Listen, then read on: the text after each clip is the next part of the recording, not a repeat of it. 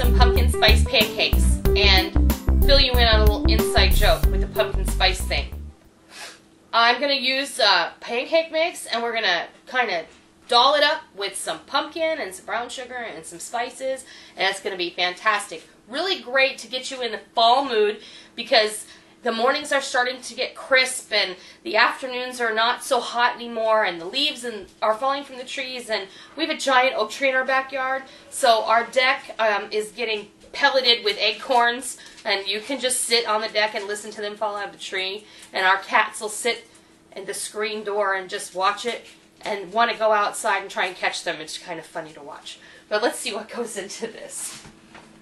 I have my pancake griddle all heating up over here on top of the stove, and you all know that Krusty's is my favorite pancake mix. Really, for the money, this is the best value you can get. This bag is like $6 at Sam's Club. Who could beat that? And you can do a lot with it. There's no reason not to buy this mix. So we're going to start with 3 cups of the pancake mix.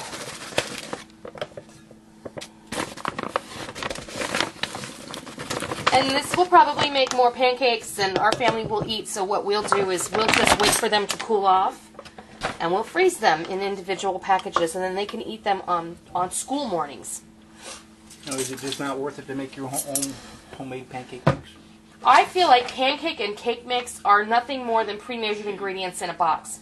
When you think about cake mix, or pancake mix for that matter, really, this is just pre-measured flour, baking powder. There's probably some dehydrated eggs and some powdered milk in here. This is a really good food storage item.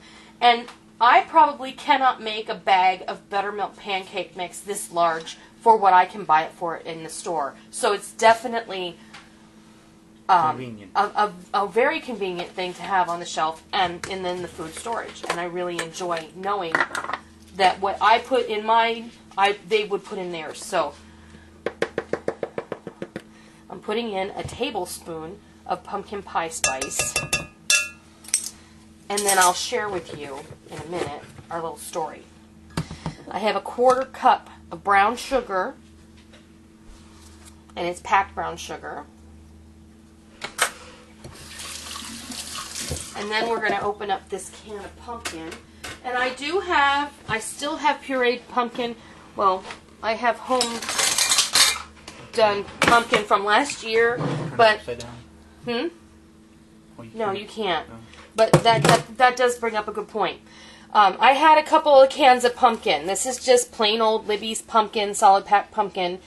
I had in my cabinet, and it was kind of pushed toward the back of the cabinet.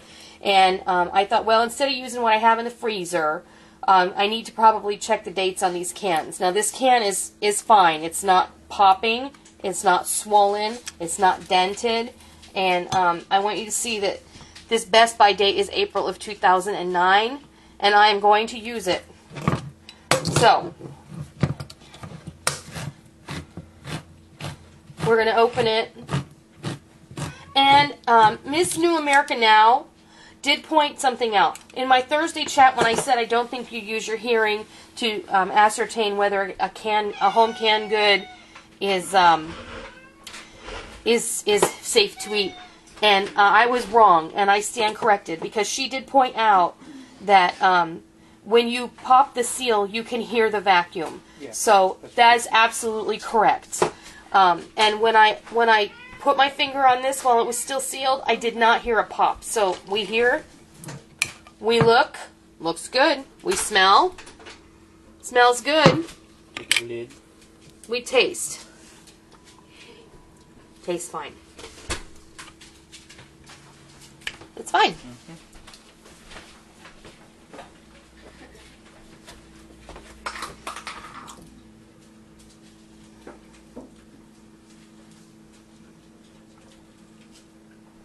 I vouch for that. Okay.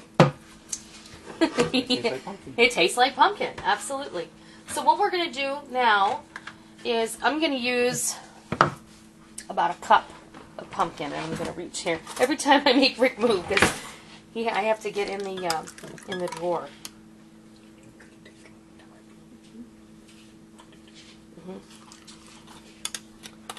Okay.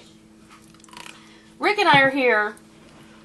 I thought it tasted a little metallic, so I had him taste it. So I think that it tastes a little metallic, and so does he. So I think that we're going to ditch this can before I put it in my pancakes. That's why you need to taste. And that just may be because we don't use canned pumpkin that often, and we're so used to eating my pumpkin. So I'm going to take a break, and I'm going to pull a bag of my pumpkin out of the freezer and thaw it out in the microwave, and we'll be right back. Okay, we've thawed out our frozen pumpkin, which I should have done in the first place. But I think leaving that information in the video is a valuable lesson. We both tasted it, but that metallic taste didn't hit us for a minute. And that's why I put some in Rick's mouth, because I wanted him to tell me it tasted okay and it wasn't just me. So maybe sometimes it's good to have an extra set of taste buds around, just in case you don't think it tastes right. You want to make sure that it does. There's still pumpkin seed in there. I think it's part of your bowl. Oh, could be. Oh, it is part of my bowl. Whoopsie. Okay, so there goes my cup of pumpkin. I heard that curse, you know. Yeah, you taste and you smell impeccably well. So I can taste the freezer in the ice cubes.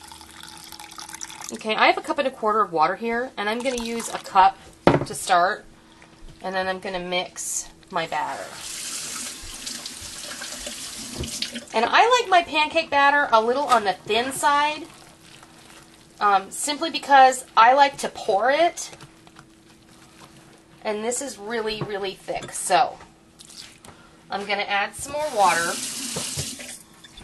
And because this is a mix, it already has the dehydrated eggs in it, and you don't have to add eggs, you don't have to add flour. I mean, obviously you don't have to add flour, but you don't have to add milk is what I meant to say.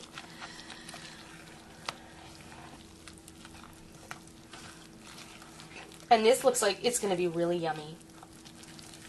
And it's another use for your pumpkin, aside from pies and muffins and pumpkin bread. You know, pumpkin pancakes are fun. And this is the time of year where you see pumpkin spice everywhere. It is. And this is our little inside joke. We used to belong, well, not belong, but we used to get coffee from a company called Gevalia. I mean, it's really kind of saturated all over the internet. They have an impeccably good coffee. But it is also very expensive. Several years ago, they came out with pumpkin spice as a seasonal selection. And as a part of their contingency program, you get these boxes of coffee shipped to you. And whenever the pumpkin spice would come out, they would ship us a box of 6 half-pound boxes of pumpkin spice coffee. Well, we didn't really care for it a whole lot. And it would just keep coming. And, you know, they would just say, we're sorry. Like the Food of the Month Club. One year, I swear, we gave everybody we know a box of pumpkin spice coffee for Christmas just to get rid of it. We eventually stopped getting coffee from them just because it was an affordability issue and we could put our money more toward our preps instead of all that expensive, fancy coffee. But then... Found out my niece loved it. Right. And then, recently, I'd say in the last 2 years, every time you go in the store, come fall, there's pumpkin spice this, pumpkin spice that, pumpkin spice cream cheese, pumpkin spice butter spread, pumpkin spice coffee, pumpkin spice drink mix, pumpkin spice... And every time we go to the store, I think I pull something off the shelf and I just stand there and hold it and let Rick see it, and we just laugh hysterically because... it won't go away. Everything pumpkin spice. I think it's on overkill status right now. I just think it's funny. But that's our little inside joke. This looks great.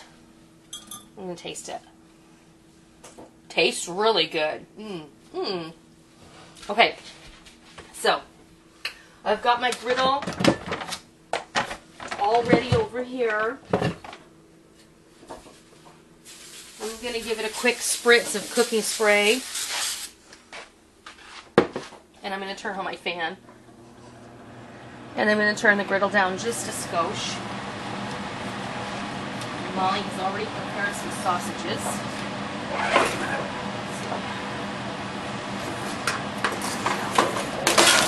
Wow. Pretty good, but Yeah, I opened the drawer and everything fell out. Alright, this is why I like doing it in the measuring cup. Because then you can just pour it right onto the griddle and you don't have to make anything else messy.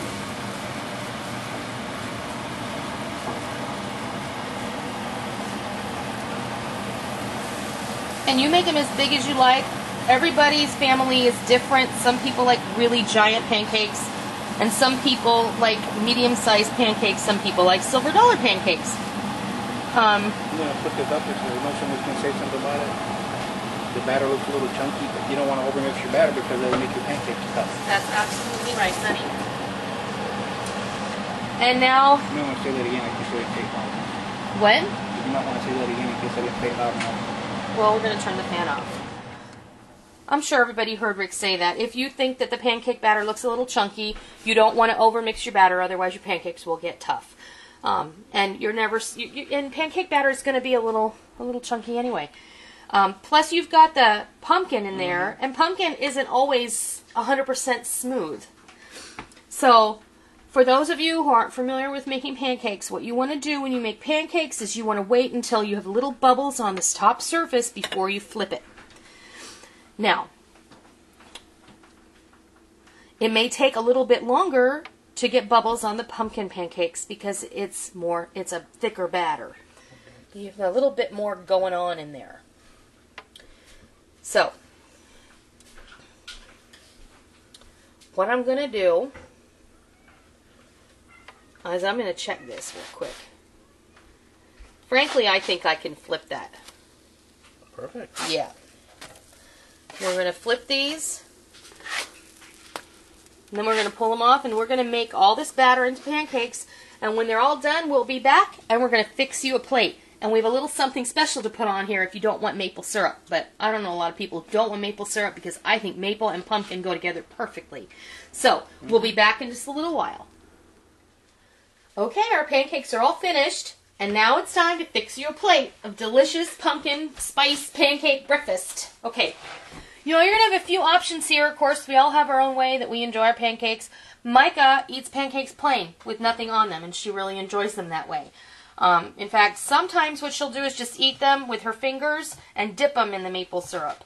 But today, I made pancakes. I made cupcakes yesterday with the girls, and we made some cream cheese frosting, and I do have a video of that. But this is the leftover cream cheese frosting, and Molly really wanted to have some of this on the pumpkin pancakes because she thought it would taste delicious, and so Rick is going to have some. So what I'm going to do is I'm just going to put a dollop of the cream cheese frosting, and I'm going to use my fingers because my husband doesn't mind if I use my fingers. I know where they've been. Okay. I'm going to do that. And that is how Rick will enjoy his pancakes. The first batch. The first batch. And I'm going to fix the second plate. You can do, I was thinking it'd be really good just butter and maple syrup and some pecans sprinkled on there. But you make them how you like them. Can we chop those? Yeah, you can chop them or you can just break them up. But there you have it. Pumpkin and spice pancakes. And sausage. And sausage. With whatever you like on top. Maple syrup, pecans, butter, cream cheese frosting out of the fridge. Heck, you could probably even put chocolate syrup on there and make somebody happy. And, additionally, you could make these pumpkin chocolate chip pancakes if you put chocolate chips in before you flipped them. So that's something that we could have done, but we didn't this morning. The possibilities are endless. You could even put those chopped pecans in the pancakes before you flipped them. So, there are so many ways to do it. I hope you try this, and I hope you enjoy it. And I hope this has inspired you to try something like this on your own at home. So, until next time, I'll see ya!